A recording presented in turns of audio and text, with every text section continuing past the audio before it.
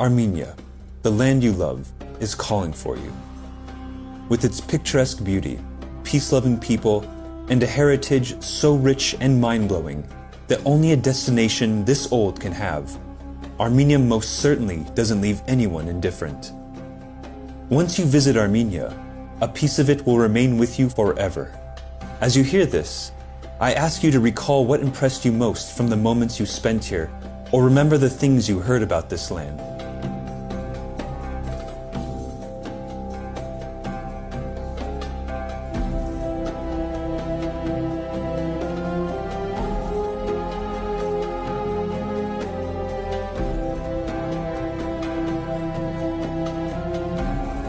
Today, this land is in real pain.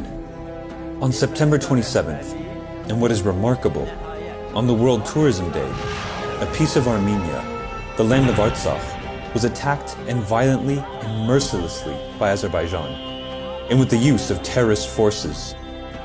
The Azerbaijani government is practicing strict censorship on its social media platforms and the internet, leaving its people in the dark without access to the real facts. It is also attempting to keep the truth from the world by not allowing unbiased foreign media coverage on its land. However, the world is not blind, and the international community has already started condemning the aggressive acts towards Artsakh and the peaceful civilians.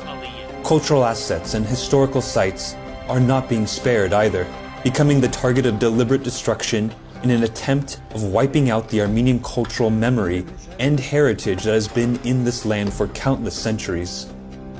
Artsakh is an inseparable part of the world and a real treasure to be discovered, admired, and preserved by the present and coming generations.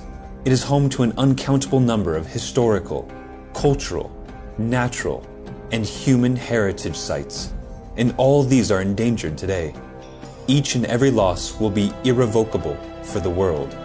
And today we call upon you to talk about what's happening here, to post about it on your socials, and share with your friends and family.